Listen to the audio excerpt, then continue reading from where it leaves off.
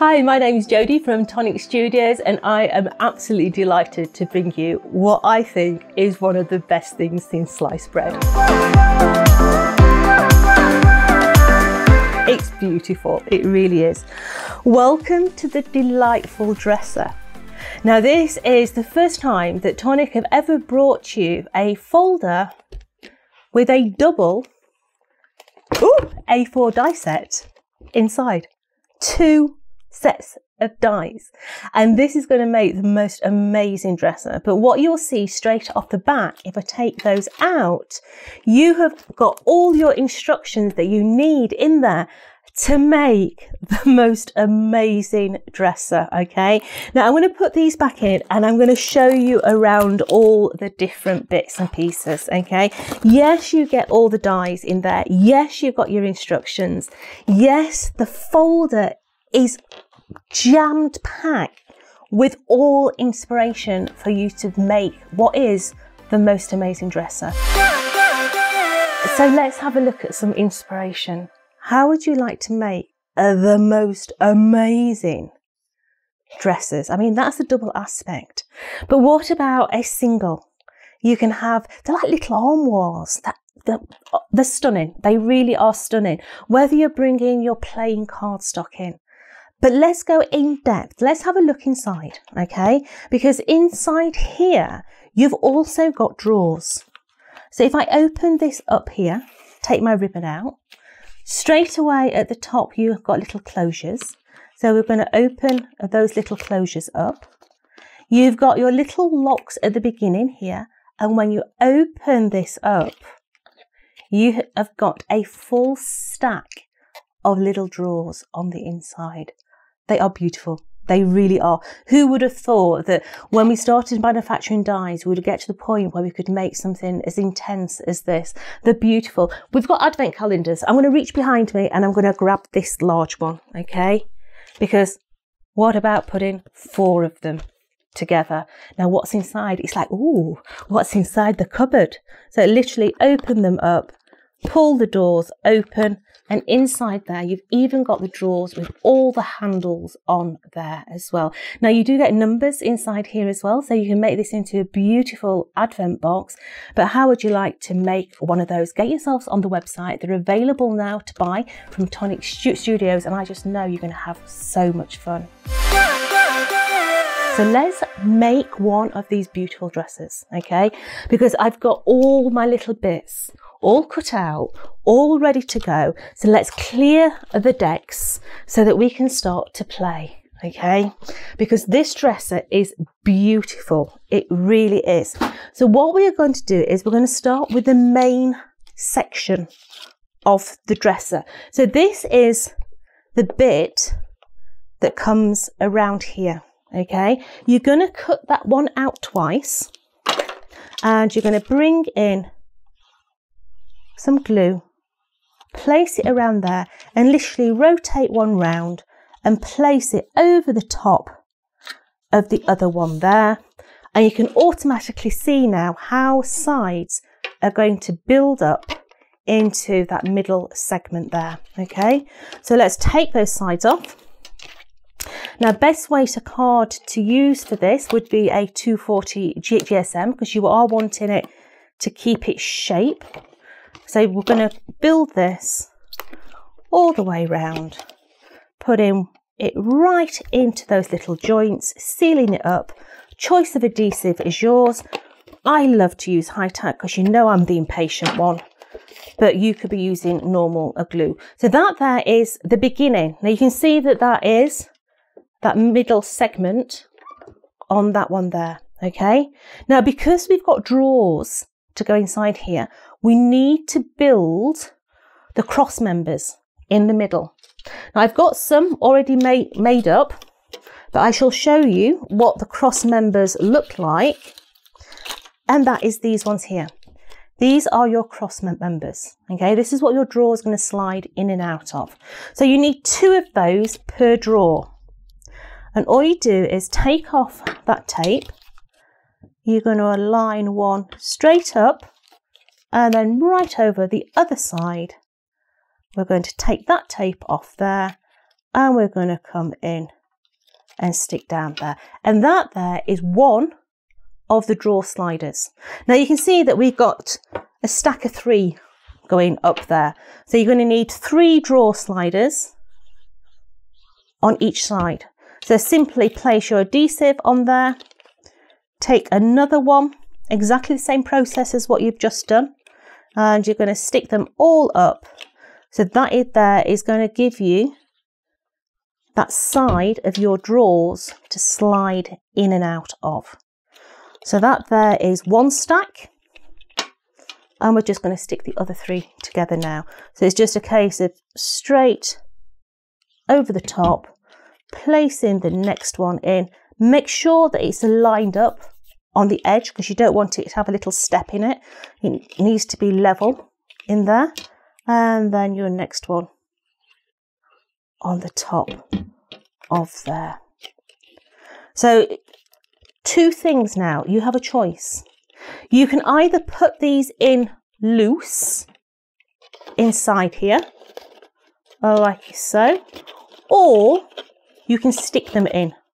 The choices are yours, okay? But straight away, let's just level all that up in there, making sure that everything is sat nice inside there.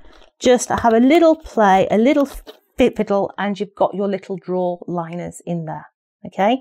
Now the other thing, see, you've got choices with this. It's brilliant, it really is. You've got 2 different style drawers. You've got a drawer that has got a straight front. You have got a drawer that's got the little finger hole, okay? So you can just put your finger in to pull. Now, if you're doing this sort of drawer, you've even got the handles to go on the front. They are really, really pretty little things.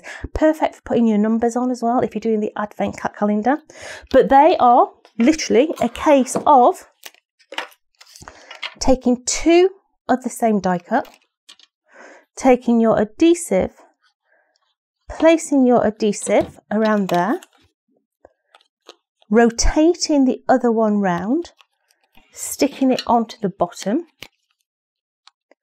take your high tack off, and then secure those sides in. Yeah, so we've done nothing hard at all. We're just literally following. It's a natural progression where they want to sit. So you're just going in there, taking that one off there. So I've now got, I'm having a collection of drawers because I can, okay? So I've now got my 6 little drawers, okay? And this is why I say you have got options, because I've not glued this in, I can actually take those back out and put all my drawers in. So literally, let's have all the ones with the little finger hole at one side. So I'm putting those into there. And then I'm going to put the other ones into the other side, all the way up here. And this is why I say you have choices. Because we've got the carcass, we've got the 2 drawer stacks. Yes, I could have stuck those in, but maybe I'm a little crafty. You know, we like a little bit of craftiness. We could actually have one side with drawers in, and we could actually put little shelves in that side. We don't have to have 2 sets of drawers. We could actually just shelf it so we can put little bits on there, or have your 2 sets of drawers in there with no problem at all. Okay, so that's the bulbous bit. We're now going to do the decoration. Okay, that's the middle carcass, isn't it? So let's do the decorations. You have got dies in there to do the cornice across the top. So we've got the cornice going across the top here. We've also got the plinths for the bottom as well. So let's go ahead. So that there is one die. You've then got other little dies to do those little corner brackets here, and all we've done is just stick those together. So this is going to go on the top. Okay, so it literally is a case of taking your adhesive and lining this up corner to corner And we're going to flip that up. And then we're going to take that one all the way around the back and level it up. Honestly, when you first look at this, I looked at the die set when I first got it and I'm like, oh my word. But it's so easy. Once you get them, you will start to see where everything has a natural progression and just follows through. So we've now got the front of that lovely cornice on the top. So it's starting to look more like an armoire as we go on. We're going to have the back one as well. And the more of these components that you decide to add, the more integrity you've got in that little unit itself. It starts to really feel solid, okay? So let's put the side in as well. So that is just going to slide onto that one. And then this one around the bottom. Oh, let's just ease that one back out so it's nice and level. So you can now see that we've got that cornice on the top. I mean, it looks lovely as it is. It reminds me of a, oh, now that'd be nice, a baby changing unit. You could put a little top in there. It'd look like a changing unit for a newborn baby, maybe with little gifts inside the drawers. Beautiful. But then we have got this bottom segment here, and this is going to sit on the bottom. Now, what I like to do is, this is my cheat for this bit. So I like to take my high tack, okay, and place it across this bottom of the dresser. Because it's quite a long segment, I just find this bit easier to do it this way, okay. So I'm having a piece on the front and I'm having a piece on the back there. And then we're going to start to stick this on, okay. So I want to start with the front of my dresser first. So let's take that tape off of there. And I'm going to start with the front piece, okay? And I'm going to level that up, stick that onto there, and then you see how that side actually sits over the top. It doesn't go under like the other ones. It actually sits over the top. So this is where now I just put a little bit of glue on that side. And before it sticks, oh, look at all this, it gets everywhere. And then my next one is going to go in there and stick onto there. So now that is in its natural position, okay? And the same with the other side now. I'm going to add the adhesive onto that arc and then bring in the other tab, join it up to its friend at the front, and then pat that bit of glue down. So now we've got the cornice, we've got the trellis on the bottom. It's starting to look rather lush, yeah? Now you have got doors on this, which I have to say, they're a genius, because this here is your drawer die, okay? Now the instructions show you one way to put this together.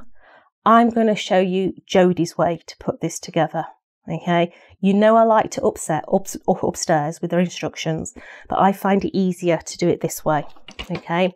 So you can see if I just hold that flat on my mat, you can see where I've got the adhesive on those sides, okay? I'm going to turn it over and you can see I've got 2 strips of adhesive just down the legs there, okay? Because these legs we're going to bring inside. So make sure that everything is folded, make sure that everything is creased, and I'm going to start with the back of the door. The back of the door is the side that's got that long glue tab going all the way down that side there, okay? Because what I do, and this is my personal choice, I find this easier. I take off those 2 little bits of adhesive and I'm going to bring that in and I'm going to come parallel to that score line there. And we're going to bring that in and it's just going to come parallel to that little score line there. Okay, the same on the other side. Make sure it's bent before you even try this, and place it in. So you've still got the movement because that's your hinge to stick it to the door. But these now, oh, stick down, sweetie. Let's just give it a little bit more love and attention on there, because now it means I've got my glue on those inner rims, and this is where I change it with Tonic. Tonic don't tell you to glue it inside there, but I just find this bit easier, okay? Because now what I do is take off that little bit of high tack there, and that one as well. And by doing it this way, it means that when I bend that over, it simply means I can grab hold of my high tack and push it into place. The way that Tonic tell you to do it is put that on the inside of that, but then you can't pinch it, okay? By doing it that way, it means you can get your fingers in and seal it all up, okay? Now it's just a case of starting with the outer perimeter side, bringing that in, folding it in, so you're making like a little box frame, and sticking it down. So you've got a little bit of sort of edge there. And now the other ones naturally fold over with the chamfered edge over the top, fold it in, butt it up and stick it down. And you'll find that everything just is perfect, absolutely perfect. So let's do that one as well. Bring that one over the top, level it up, stick it down, and there we have a door frame. No double glazer needed. We've got the door frame. Okay. Now in there, you've got choices as well. You've got choices of different panels to make those little windows. You know, when you think about like French furniture in the old farmhouses, they've got the chicken wire sort of frontage. That reminds me of the chicken wire. And what we're going to do is we're going to double aspect this, because you're going to want the inside of your box to look just as pretty as the outside. Just going to bring that adhesive, just blobbing it into those middle bits. I'm going to take its friend and we're going to stick it straight over the top. Like so. And then this is going to stick on the inside of my door frame, and that is going to give the rigidity to that frame and really make it a solid piece of kit. Okay, so we're just going to level all that up all the way over there, and now we have got two door frames. They're cute, aren't they? They are the cutest things in sliced bread. So all you're going to do now is take your adhesive. You're going to put your adhesive down that glue tab there. Try and get it as close to your score line as you can.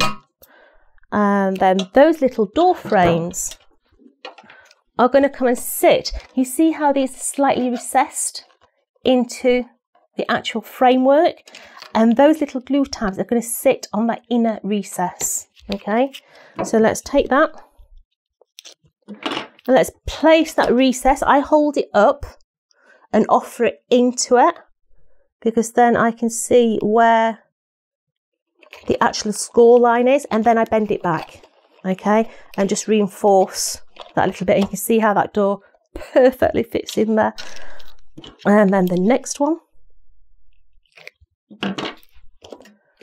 turn it on its end, take the door, offer it up to the inside, and then I just fold it back so I can get my fingers on the inside to tickle that tape. And we've now got two of the little drawers, so we can see in there. Do you want to see in there? Maybe you don't. Put some paper behind there, you don't see the drawers then.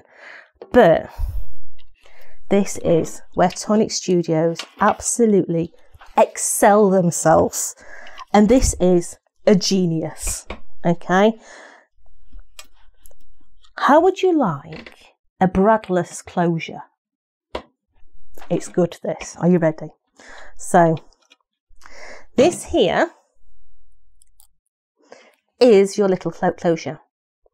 Now also in your collection, you have got a die that just puts a little deboss in the centre of that. And then you've got a die that cuts out little circles as well. This is the genius part, okay? So you're going to take that little circular disc, you're going to add a little bit of glue inside there, and then you're going to take one of these little circles and place it into the middle. And then the same, whoops, of the other circle. And you're going to make sure that those circles are really in the centre of that circle, okay? Now you're going to put that to one side and you're going to let it dry. Because what you're going to do then is you're going to take 2 more of this brad. You're going to double aspect it. So you're going to turn one over and you're going to stick that onto the top. So you've got a real good quality. I mean, if you're doing 100, you're doing 240 GSM, you've then got 480 there. So it's a really thick piece of card. And then that sits over the top of the circle. This is, our Toby is just an absolute genius. A little bit of glue right into the centre of that one. And then put the other one on the top. And what you're going to have, it's genius. You can actually rotate these backwards and forwards. So let me get this one. Is it stuck? Let's have a look. No, it's not quite stuck yet. Come on, stick. There we go. So this now is going to come and stick onto the top of here. That one's going to stick on there.